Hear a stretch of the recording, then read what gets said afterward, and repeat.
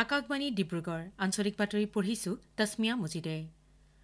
ফণী নামৰ ঘূৰ্ণী বতাহজাকে তীব্ৰ বেগত পূব উপকূলীয় অঞ্চল অভিমুখে গতি কৰাৰ আশংকা কৰি সতৰ্কতামূলক ব্যৱস্থা গ্ৰহণ কৰা হৈছে। ওড়িশাৰ উপকূলীয় অঞ্চলসমূহৰ পৰা 8 লাখতকৈ অধিক লোকক উদ্ধাৰ কৰিবলৈ তীব্ৰ গতিত অভিযান আৰম্ভ কৰা হৈছে। কাইলৈ পুৱাৰ ভিতৰত ঘূৰ্ণী বতাহজাকে ঘণ্টাত 180 কিলোমিটাৰ বেগেৰে পুৰীৰ উপকূলীয় অঞ্চলসমূহত প্ৰৱেশ কৰাৰ সম্ভাৱনা থকাৰ পৰিপ্ৰেক্ষিতত আজি সন্ধিয়াৰ ভিতৰত উদ্ধাৰ অভিযান সম্পূৰ্ণ কৰাৰ বাবে ব্যৱস্থা গ্ৰহণ কৰা হৈছে। এই ঘূৰ্ণী বতাহৰ পৰিপ্ৰেক্ষিতত অসমৰ আৰু দাক্ষিণাত্যৰ বিভিন্ন ঠাইলৈ যোৱা আটাইকেইখন ৰেলৰ চলাচল বাতিল কৰা হৈছে।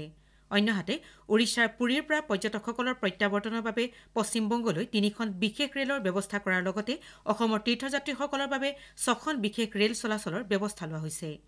পুৰীৰ বিভিন্ন স্থান ভ্ৰমণৰ বাবে অহা পৰ্যটকসকলৰ সুৰক্ষাৰ দিশটোৰ প্ৰতি লক্ষ্য ৰাখি তেওঁলোকৰ প্ৰত্যাৱৰ্তনৰ বাবে ওড়িশাৰ চৰকাৰে 5খন বিশেষ বাছ আগবঢ়াইছে।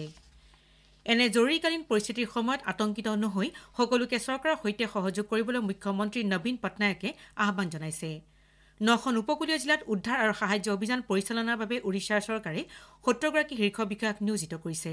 আজি পুৱালৈকে প্ৰায় 25,000 লোকক স্থানান্তৰ কৰি সুৰক্ষিত আশ্ৰয় শিবিৰলৈ অনা হৈছে। অন্যহাতে আজিৰ পৰা আগন্তুক 3 দিনলৈকে সকলো শিক্ষানুষ্ঠান বন্ধ ৰাখিবলৈ নিৰ্দেশ দিয়া হৈছে। ৰাষ্ট্ৰীয় দুৰ্যোগ প্ৰশমন বাহিনীৰ 28টা দল ইতিমধ্যে ওড়িশাত আৰু 6টা পশ্চিমবংগত নিয়োজিত কৰা হৈছে। ভাৰতীয় বিমান প্ৰাধিকাৰীয়ে উপকূলীয় বিমান বন্দৰসমূহলৈ সতৰ্কতা অৱলম্বন কৰিবলৈ নিৰ্দেশনা জাৰি কৰিছে। ইফালে কালি নতুন দিল্লীত প্ৰধানমন্ত্ৰী নৰেন্দ্ৰ মোদীৰ সভাপতিত্বত ফণীৰ বাবে গ্ৰহণ কৰা প্ৰস্তুতিৰ সন্দৰ্ভত পৰ্যালোচনা কৰিবলৈ এক শীৰ্ষ পৰ্যায়ৰ বৈঠক অনুষ্ঠিত হয়। বৈঠকত প্ৰধানমন্ত্ৰীয়ে কেন্দ্ৰীয় চৰকাৰৰ জ্যেষ্ঠ বিষয়াসকলক ক্ষতিগ্ৰস্ত ৰাজ্যকেইখনৰ বিষয়াৰ সৈতে সমন্বয় বজাই ৰাখিবলৈ নিৰ্দেশ দিয়ে। কেন্দ্ৰীয় মাধ্যমিক শিক্ষা বোৰ্ড চমুকৈ CBSEৰ দ্বাদশ শ্ৰেণীৰ ফলাফলসমূহ আজি ঘোষণা কৰা হয়। চৰকাৰী ৱেবছাইট www.cbse.nic.in আৰু www.cbseresults.nic.in ত ফলাফলসমূহ উপলব্ধ হৈছে। বোৰ্ডৰ দ্বাৰা পৰিচালিত এইবাৰ পৰীক্ষাত প্ৰায় 13 লাখ শিক্ষাৰ্থীয়ে অৱতীৰ্ণ হৈছিল। যোৱা বছৰৰ তুলনাত এই বছৰ উত্তীৰ্ণৰ হাৰ 83.40% বৃদ্ধি পাইছে। বোৰ্ডে পোনপ্ৰথমবাৰৰ বাবে 28 দিনৰ ভিতৰত ফলাফল ঘোষণা কৰিছে। ছোৱালীৰ উত্তীৰ্ণৰ হাৰ 88.70 হোৱাৰ বিপৰীতে ল'ৰাৰ উত্তীৰ্ণৰ হাৰ হৈছে 79.40%। আজিৰ পৰা বোৰ্ডে শিক্ষাৰ্থী আৰু অভিভাৱকসকললৈ পৰামৰ্শ সেৱা আগবঢ়াব। এইখিনিতে উল্লেখ কৰিব পাৰি যে 21টা বছৰ পৰামৰ্শ আগবঢ়াই অহা বোৰ্ডে দশম আৰু দ্বাদশ শ্ৰেণীৰ ফলাফলৰ সৈতে সম্পৰ্কযুক্ত যিকোনো প্ৰশ্ন আৰু মানসিক সমস্যাৰ পৰা পৰিত্ৰাণ পাবলৈ এইবাৰো প্ৰচেষ্টা অব্যাহত ৰাখিছে। আজিৰ পৰা অহা 16 মে'লৈকে পুৱা 8 বজাৰ পৰা নিশা 10 বজালৈকে সকলো দিনতে এই পৰামৰ্শ আগবঢ়োৱা হ'ব।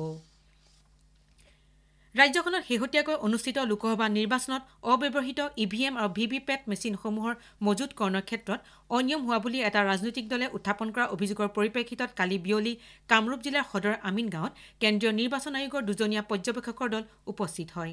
তদন্তকাৰী বিষয়া দলটোৱে পুংখানুপুংখভাৱে ষ্ট্ৰং ৰুম আৰু অব্যৱহৃত EVM ৰখা ব্যক্তিগত গুদামঘৰটো পৰিদৰ্শন কৰে। দলটোৱে জিলা নিৰ্বাচনী বিষয়া তথা উপায়ুক্তৰ উপস্থিতিত ষ্ট্ৰং ৰুম আৰু গুদামঘৰটো চিল কৰি দিয়ে। অৱশ্যে বিষয়াৰ দলটোৱে EVMত কোনো ধৰণৰ বিসংগতি হোৱা নাই বুলি নিশ্চয়তা প্ৰদান কৰে।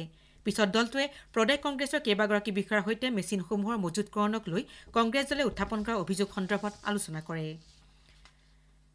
ডিব্ৰুগড় জিলাৰ টিংখাং সমষ্টিৰ অন্তৰ্গত মৰাণ ৰাজচক্ৰৰ লেঙেৰী মৌজাৰ 2 নম্বৰ ভৰালিবাৰী কলিতা গাঁৱত বুঢ়ীদিহিং নদীৰ গৰাখহনীয়া সম্প্ৰতি ভয়াৱহ ৰূপ ধাৰণ কৰিছে। 1990 চনৰ পৰা একেৰাহে বুঢ়ীদিহিং নদীৰ গৰাখহনীয়াই গাঁওখনৰ 2500 হেক্টৰ ভূমি খহাই নিয়াৰ ফলত গাঁওখনৰ অস্তিত্ব নিশ্চিন্ন হোৱাৰ আশংকা প্ৰকট হৈছে।